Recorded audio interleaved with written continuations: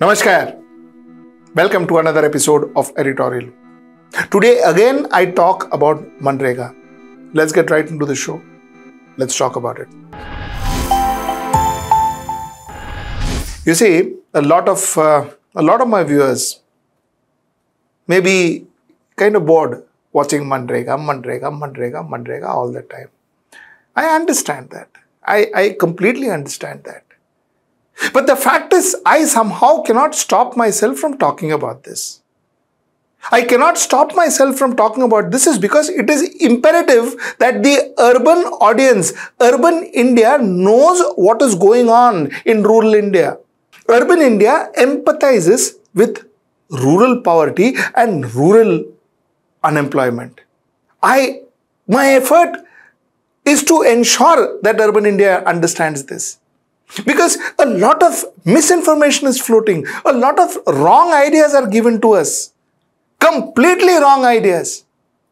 What I'm trying to do actually is to kind of give you facts and figures so that I can correct these ideas based on the facts and figures, not on my understanding or my evaluation or my analysis, based on pure facts and figures.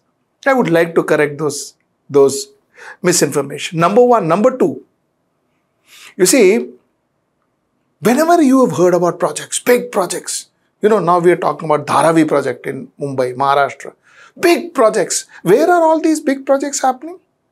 All these big projects are happening in the cities.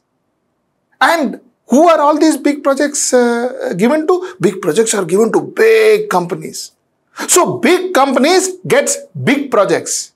And to do those big projects, those big companies employ a lot of technology more than people.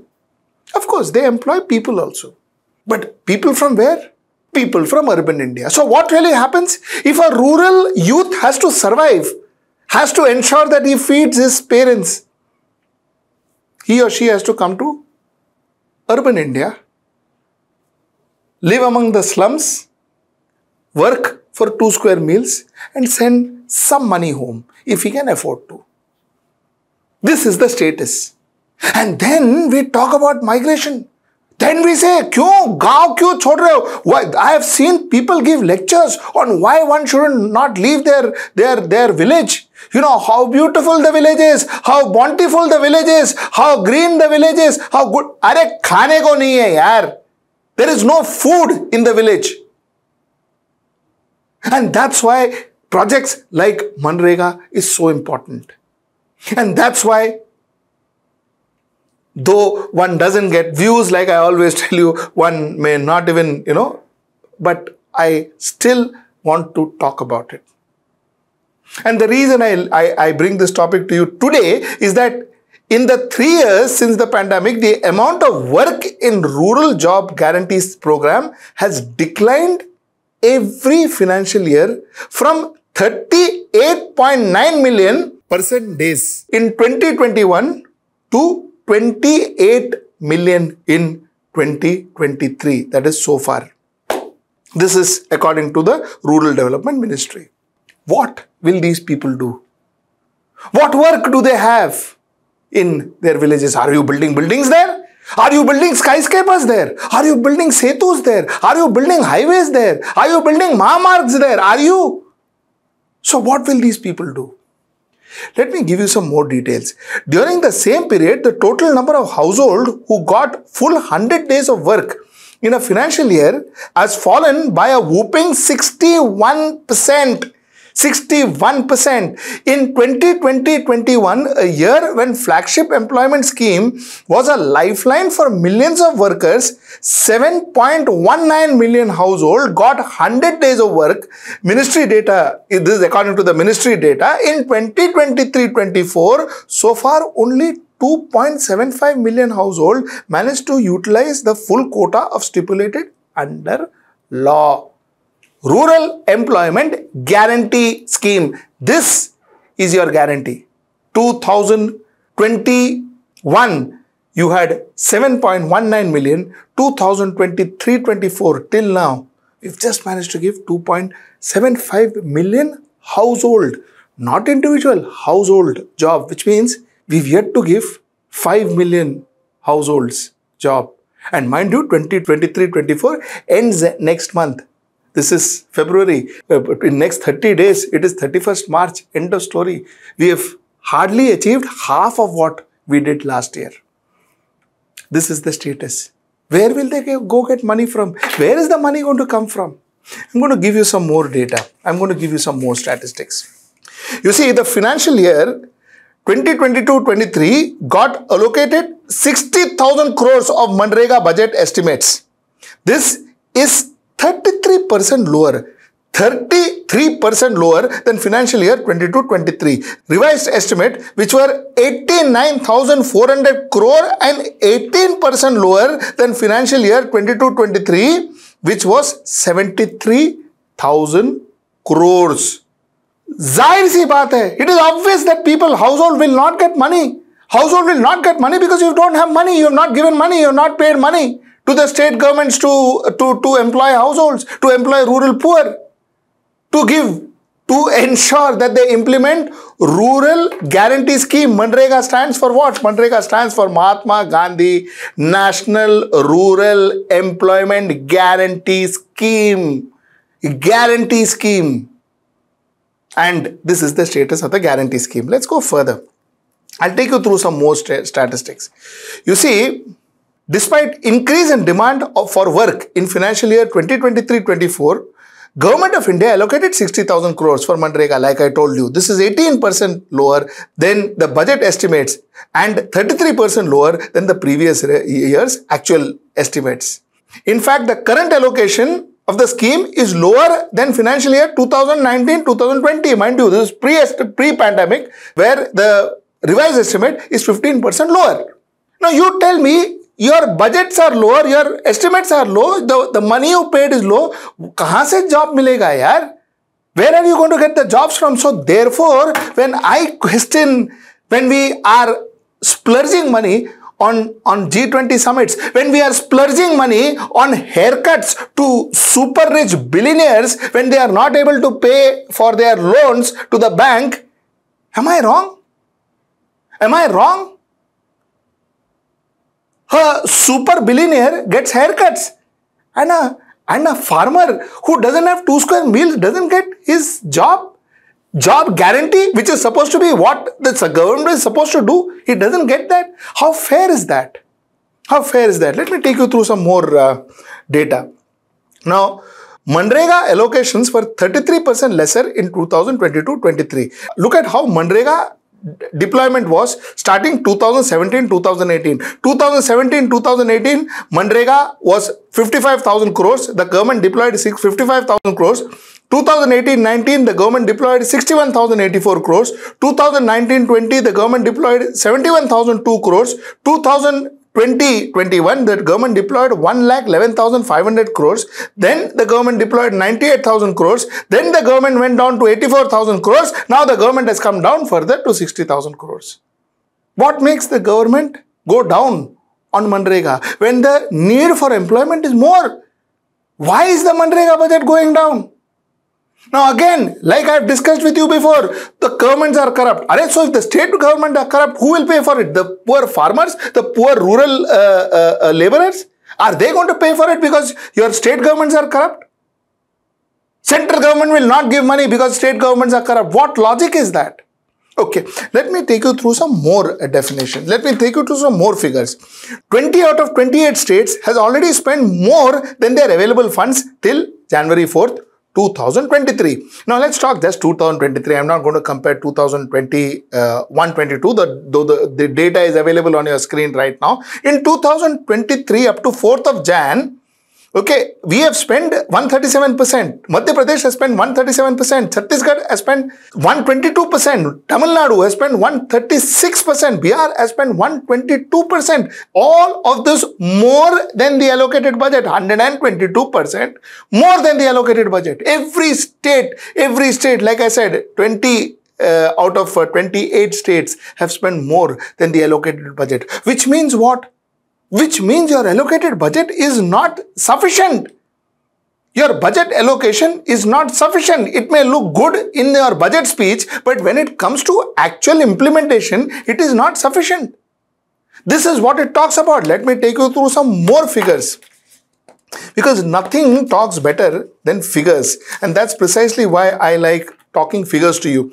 Now, let me talk to you about pending wages liability accounted for 8% of the total payment due till 4th of January. Now, there is one thing about payment for MGNREGA. MGNREGA payment, matlab payment for material that is procured for MGNREGA. Now you have payment for wages. So, if you go to see in 2018, the total amount that was pending for wages was 153 crores. 1920, 197 crores. 2021, 434 crores. 21-22, 653 crores. 22-23 till 4th of Jan, 690 crores. The point that I'm trying to make is that not only that you are not spending on MGNREGA, which means, whatever development material that you require for the workers to work, you are not giving wages. And that graph is just going up. And it almost amounts to 8% of the total wages pending for MGNREGA, or total amount pending for MGNREGA rather. Let's go further. I'll take you through some more detail. Let us talk about another fact. 14 out of 20 large states paid less than their notified wage rates. See, first of all, you are not following the word guarantee because people are not getting the jobs. Now, you are not even following the wages that is supposed to be given.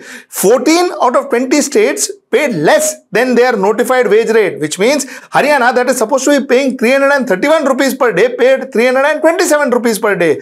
Maharashtra, which is supposed to pay 256 rupees per day, paid 246 rupees per day. And Rajasthan, which is supposed to pay 231 rupees per day, paid 194 rupees per day. This is how it is.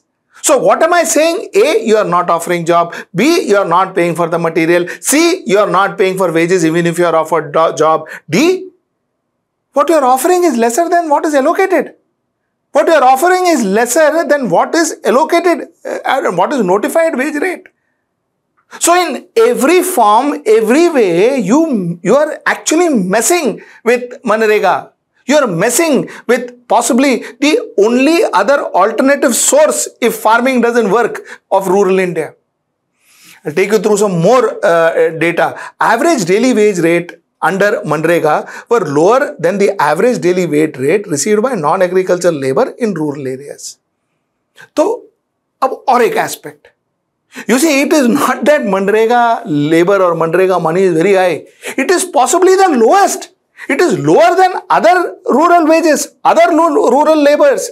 Now, the fact remains that you will ask, then why don't they do the other work? The point is, there is no other work available. There is no other work available. That is the difference between rural India and urban India. Development happens in urban India. Work available in urban India. No development is happening in rural India. No construction is happening in rural India. No infrastructure is developed in rural India like the way it is developed in urban India. So, no work in rural India. So obviously, what you see on your screen is FY 2021, 201 rupees is what an average wage paid under MGNREGA is, rupees in day that is, and 315 rupees is what an average wage received by a non-agricultural male labor in rural India. 201 rupees kidhar, 315 rupees kidhar, there's a huge difference. Likewise, in 2021-22 and likewise in 2022-23 till October 22, where MGNREGA 219 and others getting 344 rupees. So, paise bhi kam, agar mila to, that is if you get the money is less. That is, you get the money if you get the job is also less. So, no job, therefore no money, and if you get all of this, the money is still very less than what is the average. Now, this is the state. Let's go with some more details. You see, one of the reasons why MGNREGA payments are delayed is because of, again, system failures. See, you get something called as FTO. FTO is Fund Transfer Order. Once the job is done, there is an FTO that is produced. And that FTO ensures that the fund is transferred and the person gets the money directly to his bank, which is a fabulous system. That is very good because, you see, there is no middleman, there is no robbing money, there is no pilfering money. All that doesn't happen. But the fact is, bhaiya, all of this system to work, it is not working. Therefore, there is delay in payment. While according to the rule, you are supposed to pay compensation. You are supposed to pay some amount of compensation to the workers if the money is delayed. Even that, paise nahi milte to compensation kya milega? You're not getting money. Where are you going to get the compensation from? So these are factors that are really harming MGNREGA. And the real reason, I tell you, and before I end, I want to give you one more statistics. 80 lakh households that had demanded work has not received employment as on 4th of January 2023. I spoke about this. I wanted to graphically show it to you. This is how it looks.